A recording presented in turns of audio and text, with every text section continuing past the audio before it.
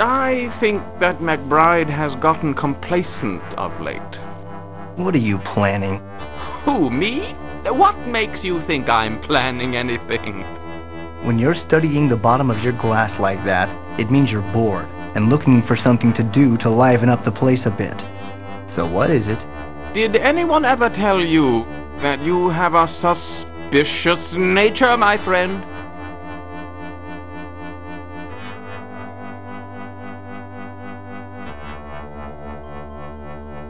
I hear tell there's a big hun build-up in my booze sector. I'll wager that the Major will send up both flights this morning. What are you willing to bet? I knew you'd bite. How about my passing to town? Must be big if you're willing to bet that, but you're on. I know this is terribly short notice, fellows. There's been a change in orders for A flight this morning. I believe that you two are perfectly suited to this errand HQ has in mind. Errand? One of the Kaiser's generals will be inspecting troops on the front line today. I want the two of you to fly into Mauber's sector and give him a warm welcome. And how will we recognize this esteemed gentleman? Aim for the staff car. Deering tells me that you've had word of your cousin, Lieutenant. I'm afraid he's had a bit of a setback, Walter. It seems as if he managed to get on the bad side of the commander there. That's not good. What happened? He and a bunch of lads were celebrating graduation, shooting off rockets at old outbuildings near the aerodrome. So make them pay for the damage and send them on their way to the front? They would have, but one of the buildings they shot up turned out to be the commander's privy with him in it. I think that McBride has gotten complacent of late. What are you... Well, I was wrong. Guess I won't be going into town tonight after all. Tough luck, old fellow. But hand over the pass just the same. You wouldn't mind if I just held on to it until you get back, would you? Afraid I might not make it back, Ned? It's not that. It's okay, Ned. I wouldn't want it blowing out of the cockpit or anything. You keep it warm for me until I get back.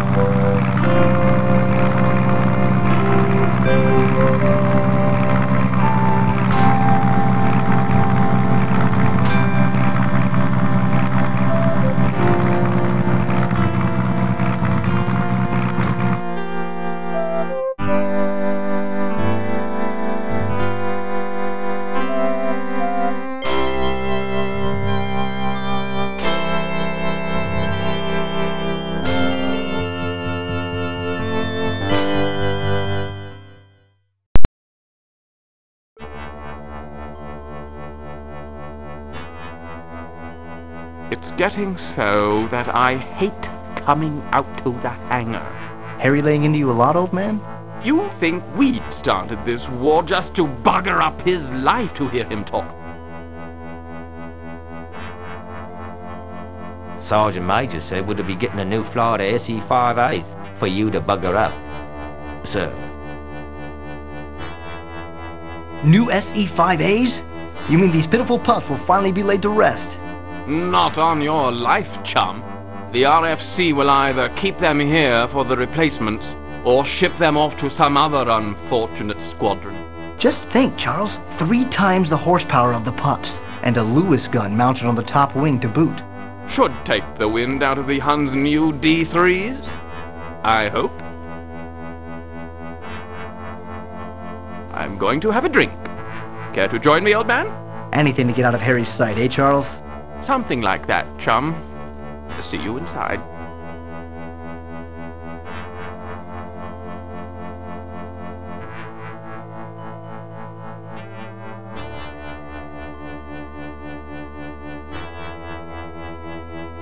The editors left me precious little to read, Sergeant Major.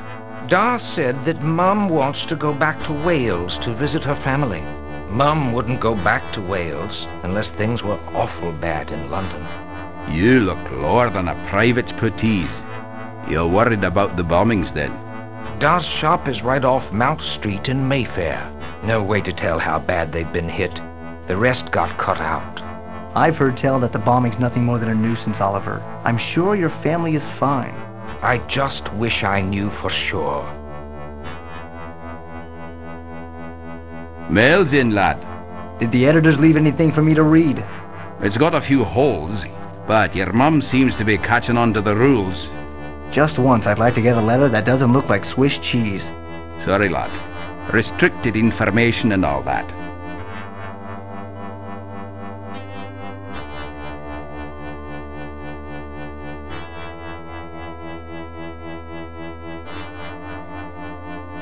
Reporting as requested, sir. Very good. Your mission was successful? I believe so, yes, sir. Well, I shan't keep you any longer. Carry on.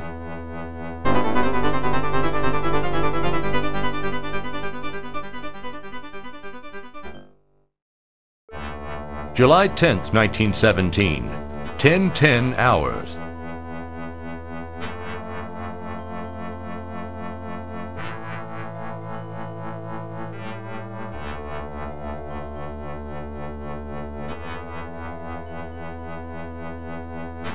Is Hallock still brooding over the London bombings? He looks as grim as a poor bloke on sanitary fatigue duty.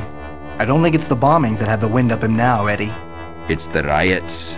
Oliver is convinced his sister is being hurt, and the editors have censored it out of his Dar's letters. You don't suppose that the scholar is thinking about going adrift now, do you? Hard to say what it would take to make a man like that snap. We've got company, gents. To your aeroplanes. Don't forget, you can take up the new SE-5As now.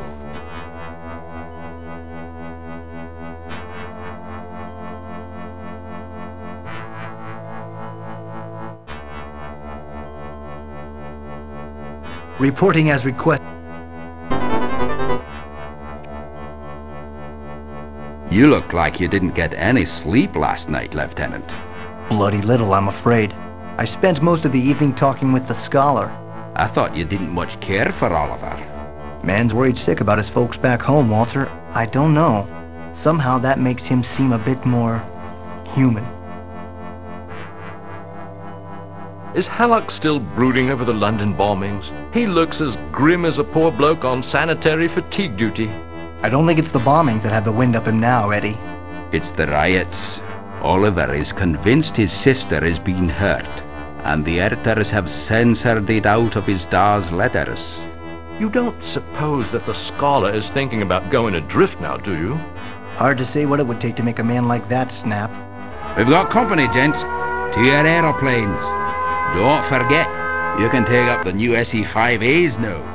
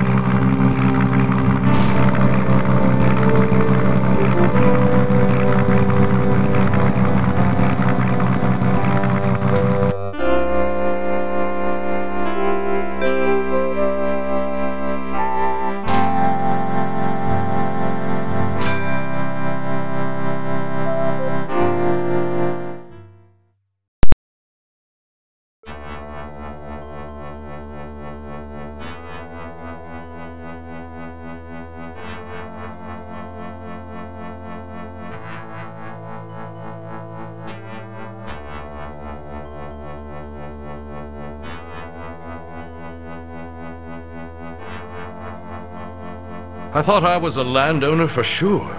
Thanks for pulling that hun off my tail, Lieutenant. I just gave him something else to think about for a minute. You did the rest. Still, I'm not so sure I want breakfast anymore. Oh, it was terrible. Are you all right, mon ami? Of course I'm fine, Lisette. Excuse me, I think I'll just go back and see to the rest of my breakfast. Carry on. I was terrified when I saw you up there. You weren't afraid when I took you up a month ago. Oui, but then no one was shooting at us. I should go soon, mon ami. Papa will be worried. If you wish, I could escort you safely home.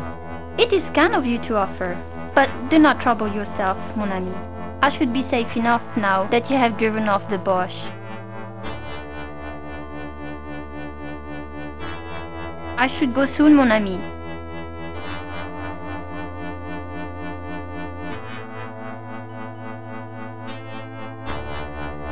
Ah, just the person I wanted to see. Sir? Well, I thought it might come as a surprise. I had put you in for promotion to First Lieutenant, and the papers just came through.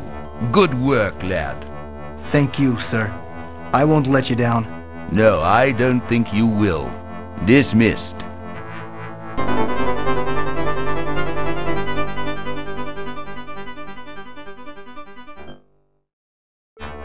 August 12th, 1917. 17:15 hours.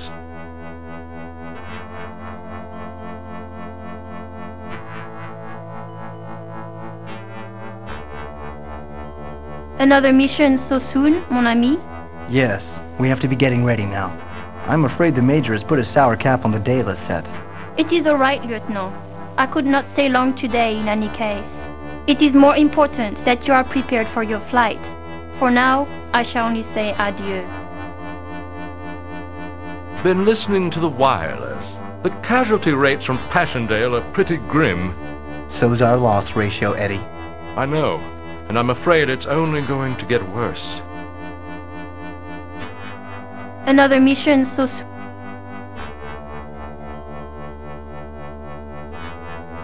All standing orders are off.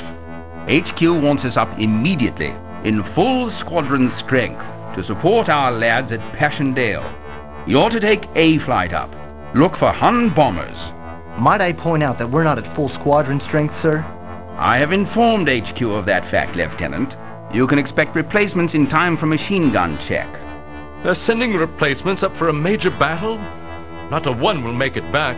I'm no happier about this than you are, Lieutenant. Orders are that all available pilots are to be sent across the line. That includes the replacements. Been listening to the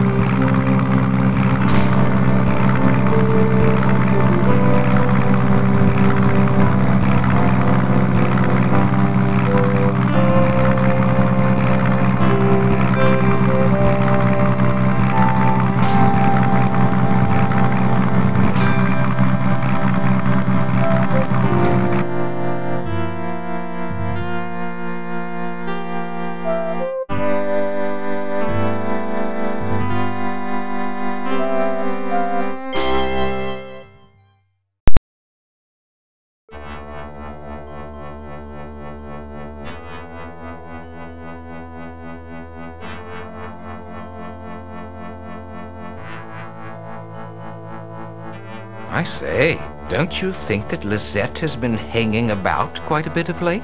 I think those fancy side slips of yours have addled your brains, Oliver. She's sweet on our Yank, lucky sod. Ease up a bit, lads. She's a sweet girl. Never said she wasn't, Lieutenant. You needn't be so touchy. What did the old man say about going into town, Lieutenant? Something's put his nose out of joint, Eddie. He says we're all confined to the aerodrome. Son of a Henry, and I had some cushy buckshy all lined up, too. Is that how you've been getting those chickens and geese? I'll never tell.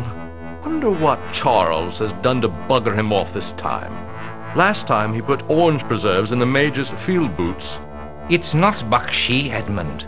It's stealing. Oh, button up, Oliver. I don't keep them for myself. I certainly don't see you turning it down at dinner. And it's not stealing unless you get caught. Did you make a sizable hole in the Kaiser's war effort today? We hit them hard, that's for sure. It wasn't a pretty sight, Major. As long as the job gets done, son. Yes, sir. Congratulations. You did well today. Dismissed.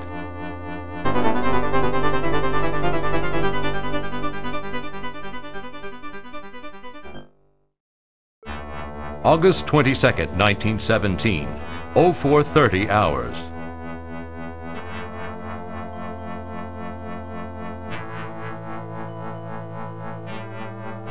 I saw an ace today.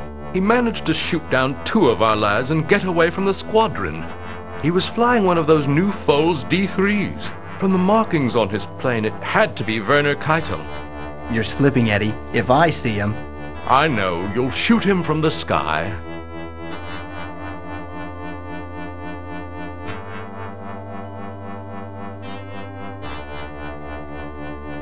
Sorry to call you in at the last minute, Lieutenant, but HQ just rang up with a target for your patrol this morning. The Germans have more observation balloons up in the Douai sector. Any word on the Archie, sir? Afraid not, Lieutenant. Assume that they are being heavily guarded and act accordingly.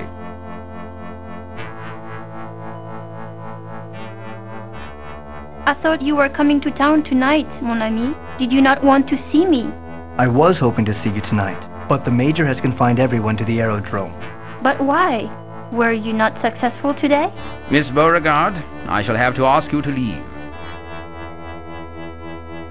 Nothing personal, ma'am, but I would prefer it if they knew they were being punished. And I'm afraid your fine company is anything but punishment. Perhaps another evening. Ah, me. So sad, n'est-ce pas? But such are the fortunes of war. Au revoir. That was bloody uncivil of you, Major. One more word and you're on report, Lieutenant. The issue is closed. Don't you have some work you should be doing, Lieutenant? Yes, sir. If that's an order. It is. Dismissed.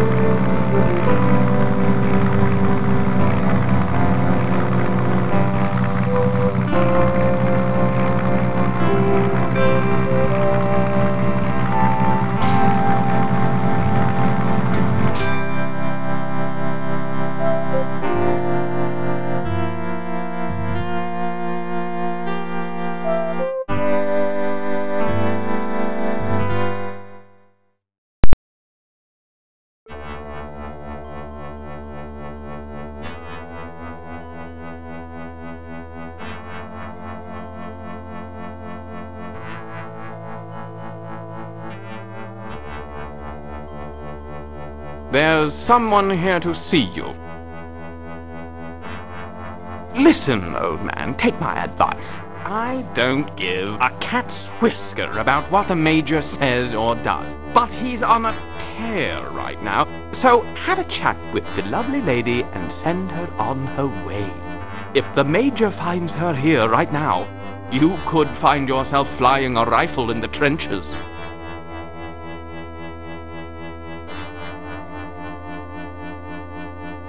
I know that the Major has still forbidden visitors and passes into town, so I shall not stay long.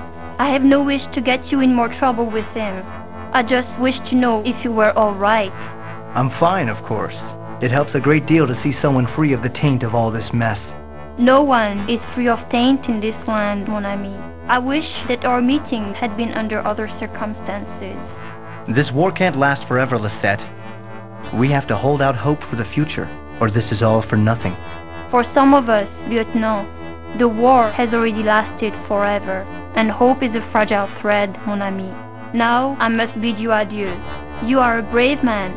If my country has any hope, it is you. Stay well, my kind American friend.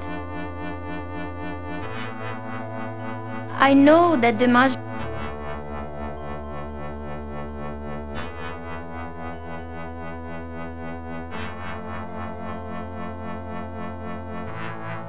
How was the flight, Lieutenant? Successful, sir. The Sergeant Major tells me you're doing well. Congratulations.